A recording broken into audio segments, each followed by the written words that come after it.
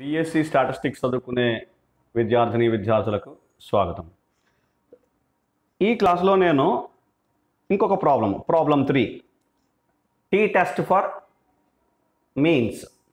For means small sample టెస్ట్లో ఇంకొక problem చెప్తున్నాను చూడండి. సిమిలర్ ప్రాబ్లం నేను చెప్పాను, ఆల్టర్నేటివ్ హైపోథసిస్లో డిఫరెన్స్ ఉంది ఇందులో అంతే. చూడండి, 2 types of electrical bulbs were tested and the data is given below. ఒక 2 types of electrical bulbsని టెస్ట్ చేశారు, డేటా ఇచ్చారు చూడండి. type 1 type 2 అంటే type 1 electrical bulb, type 2 electrical bulbs. వాటికి శాంపిల్ సైజెస్ అంటే 8, 7, N1, N2.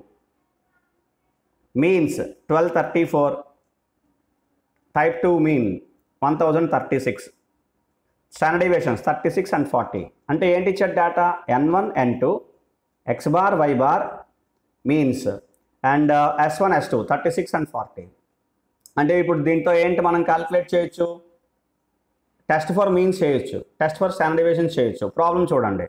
Is the difference in the means sufficient to warrant that type 1 is superior to type 2 regarding the length of the life at 1% level? ఇది question ఇచ్చాడు. అంటే regarding the warrant of the life అంటే average life time చూసుకుని type 1 superior to type 2 అని చెప్పొచ్చా అని at 1% level అని question ఇచ్చాడు.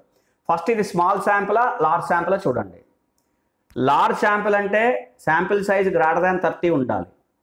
స్మాల్ శాంపుల్ అంటే less than or equal to 30 ఉండాలి.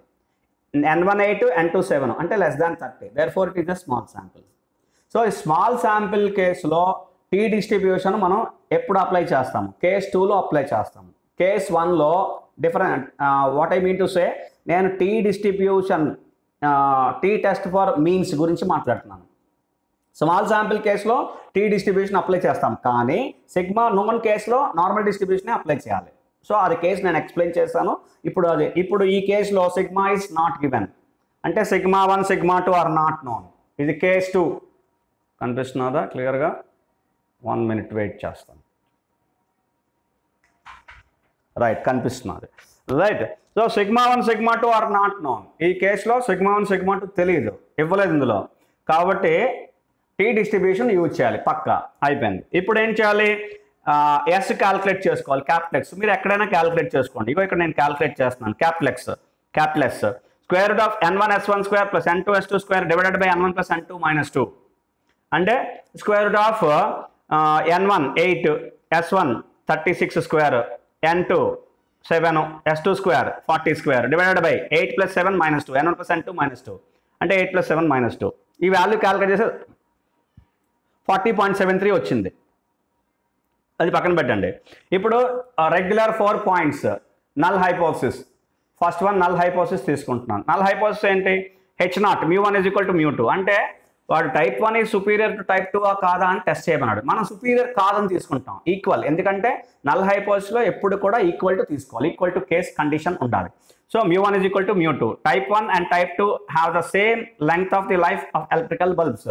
2 types of electrical బల్బ్స్కి average life time సేమ్గా వస్తున్నది, వాటి లెంగ్త్ సేమ్గా వస్తున్నది అని మనం తీసుకున్నాం, length of the life.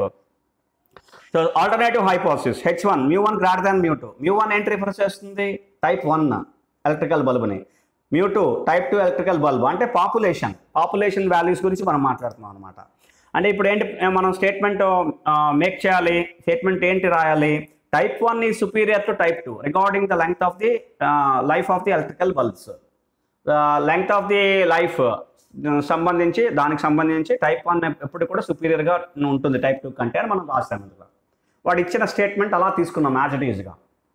So μ1 type 1ని, μ2 type 2ని రిఫర్ చేస్తుంది. అందుకని μ1 గ్రేటర్ దాన్ μ2 సరిపోయింది కదా, సుపీరియర్. యావరేజ్ లైఫ్ టైం ఇది, యావరేజ్ లైఫ్ టైం type 2కి, type 1కి, type 2కి. ఇది 1 టైల్ గ్రేటర్ దాన్ కాబట్టి 1 టైల్ టెస్ట్. ఇది కూడా అబ్జర్వ్ చేయాలి, 1 టైల్ టెస్ట్. ఇప్పుడు టెస్ట్ స్టాటిస్టిక్ అండర్ H0లోకి వచ్చాను. ఇప్పుడు ఇక్కడ ఏంటి కేసు ఏంటి? Sigma 1, sigma 2 are not known. పైన ఎక్కడ ఉంటుంది క్లియర్గా మనం స్పెసిఫై చేసి ఉంటాము. Sigma 1, sigma 2 are not known. ఇంకోటి ఇక్కడ ఉన్న చూడండి. అంటే ఈ కేసులోనే మనం ఏం తీసుకోవాలి? టీ డిస్ట్రిబ్యూషన్, టీ టెస్ట్ తీసుకోవాలి. ఇందులో టీ డిస్ట్రిబ్యూషన్ తీసుకోవాలి. టెస్ట్ స్టాటిస్టిక్ టీ తీసుకోవాలి. ఫార్ములా ఏంటి? T is equal to x bar minus y bar by s into square root of 1 by n1 plus 1 by n2. ఇది ఫార్ములా. కనిపిస్తున్నదా క్లియర్గా? కనిపిస్తున్నా చూడండి. t is equal to X bar minus y bar by yes into square root of 1/n1 plus 1/n2. X bar ఏంటి 1234 minus y bar 1036 and divided by yes 40.73 square root of 1/n1 అంటే 8 plus 1/n2 7. So ఇది calculate చేస్తే 9.39 వచ్చింది. ఇప్పుడు ఏంటి calculate చేయాలి? ఇప్పుడు ఏంటి fourth point comparison and conclusion. Comparison conclusion or inference. ఇన్ఫరెన్స్లో మనం ఏంటి చేయాలి? First modulus of tea. Modulus of tea value ఎంత? 9.39. సో అప్పుడు next టాబులేటెడ్ value significant value tea alpha n1 plus n2 -2 అంటే టీ ఆల్ఫా అంటే 1%. ప్రాబ్లంలో ఇచ్చాడు 1% లెవెల్ దగ్గర టెస్ట్ చేయమని. And n1 plus n2 -2 8 plus 7 -2 అంటే ఇది అంటే 13. టీ 1% 13. ఇప్పుడు ఇంకొక పాయింట్ ఉండాలి దీనికి 1 టైలా 2 టైలా. ఆల్టర్నేటివ్ హైపోథిసిస్లో లెస్ గ్రేటర్ దాన్ కాబట్టి it's 1 tile. So therefore tabulated value ఎక్కడంటే at 1% level 13 degrees of freedom for 1 tile test from T tables. The value is 2.650. So ఇప్పుడు ఇవి రెండు కంపేర్ చేయండి 9.39 2.650. ఈ రెండు కంపేర్ చేస్తే 9.39 is greater than 2.650. Therefore modulus of T is greater than T alpha n1 plus n2 -2 అంటే 1% 13 degrees of freedom which implies H0 is rejected. H0 rejected అంటే H1 is accepted. H1 is accepted అంటే H1 ఏంటి?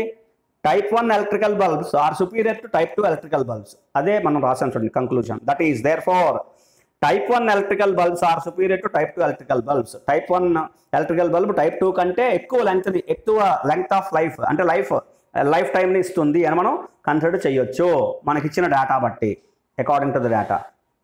Fine, అర్థమైంది కదండి అందరికీ? Thank you.